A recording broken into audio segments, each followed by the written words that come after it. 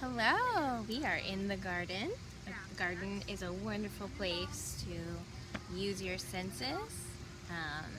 So we are out here, Miss Wynn is out here, and Miss Millen's out here, and we are exploring. Our book will be The Sense of Hearing. Miss Keys is the music teacher here at Blake as well, and so I was like, I want hearing! I would like to do the hearing one. And I even have a sounds game I would love to play with you a little later.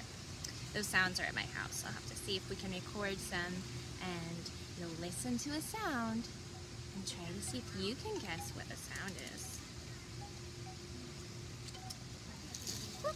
We all have 5 senses. See, I can't really see outside. There you go, I think the book's in. We all have 5 senses. We use our senses every day. Hearing and seeing our senses. Tasting and smelling and touching our senses. How do you hear? You use your ears to hear. Everyone touch your ears. Would you, oh, I'm touching my ears. Would you point to this girl's ears? Ear, right there. Your ears are on your head. Wiggle your ears for me. Wiggle, wiggle, wiggle. Your ears are on your head. Your ears send messages to your brain. Your brain is in your head. Tap on your head. Tap, tap, tap, tap. Your brain is in there. Your brain tells you what you are hearing.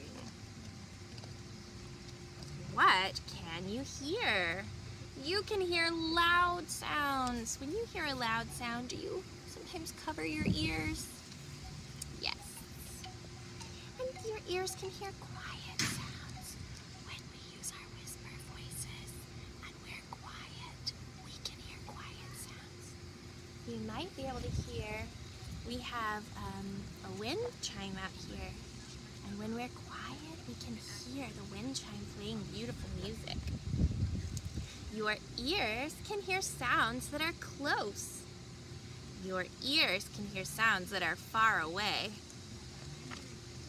Your ears can hear high sounds. Your ears can hear low sounds. Protecting your ears. Oh my goodness, it's so important to protect your ears, but why?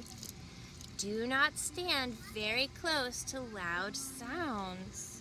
Why? It can damage your ear. It can hurt it.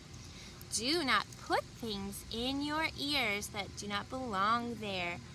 Only let a grown-up do anything like, yes, you should not put anything, they said anything smaller than a pinky into your ears. So, helping people hear. Some people do not hear well. They read hand signs. Some people need hearing aids to hear. This right here is a hearing aid. It's a special tool that helps someone hear. So let's name the parts you use to hear. Point to where the labels should go. So is this one the ear or is this one the ear? Which one? Oh, you know which one is the ear, right? This is the ear and this is the brain. So let's look over the words we know. The brain is a part of your body that helps you think, remember, feel, and move. A hearing aid is a small machine that helps people hear. Hearing aids fit inside and behind the ear. Protect. Protect means keep something or someone safe. Your parents help protect you. Sense. Something that helps you smell, see, touch, taste, and hear things around you.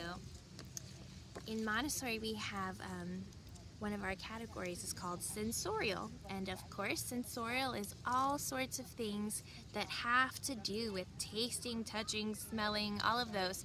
And so even part of your fun activities you're doing at home anything where you are using your senses, that's a sensorial activity. And so that's a wonderful thing to get to do at home, especially this week. We miss you.